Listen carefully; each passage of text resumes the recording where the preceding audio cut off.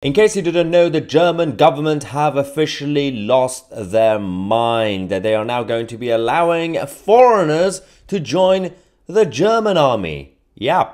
So the original idea came from a few years ago when they decided to allow EU citizens who are not actually German to come and join the German armed forces. A lot of people knew what that actually was the beginning of. That was the beginning of the EU Defense Union, or the EU Army. But things are getting much worse because the German Defense Ministry have decided to say, even if they're not EU members, EU citizens, they can and they should join our armed forces instead of their own country. I don't understand what's going on, but this is globalism on steroid.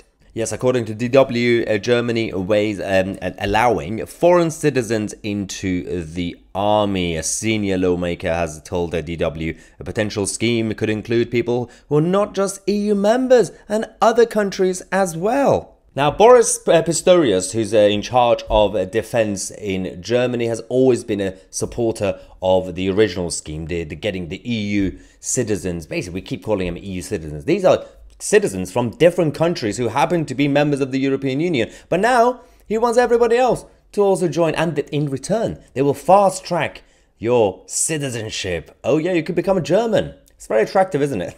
Well, we also have the members of the Free Democratic Party, or FDP, including Marie Agnes Strack-Zimmermann, who's come out to say this isn't really because we are struggling to get our own people to join our army. It's actually because we want to be more diverse. We want to be more open.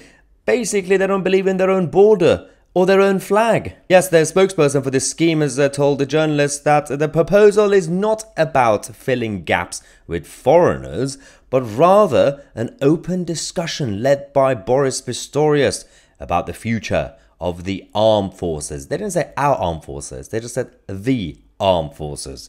Allowing EU citizens to serve in the armed forces is not a new issue, they said.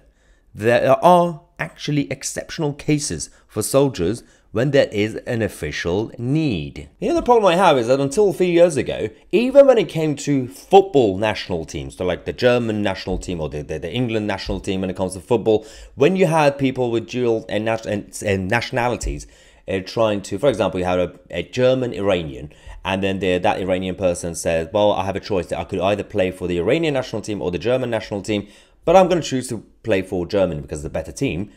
There was it's absolute outrage. Society completely kicks off saying, even when it comes to football, that's too much. But somehow, that was a few years ago, somehow now, there's no outrage coming from citizens of Germany and the rest of the European continent. See, now they're saying this is an opportunity for residents in Germany. Residents, not citizens, because they want to fast track your citizenship. Allowing people from other nationalities to serve in the German army would actually open the door for many of these guys who were born and raised in Germany, or maybe not even, but they're living here, who don't hold German citizenship.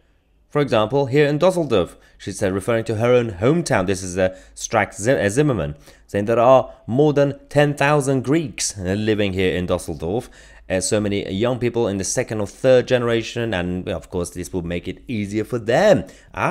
It is interesting that they're using a soft and more friendly case. No, the Greeks who just happen to be born in Germany. Look, we're talking about them. They're not talking about all the others who could be more of a problematic situation, who could create a problematic situation for themselves and Germany. But of course, as usual, we will keep you guys posted on Tousi TV. Let me know your thoughts on Maya Tousi, and we are the media.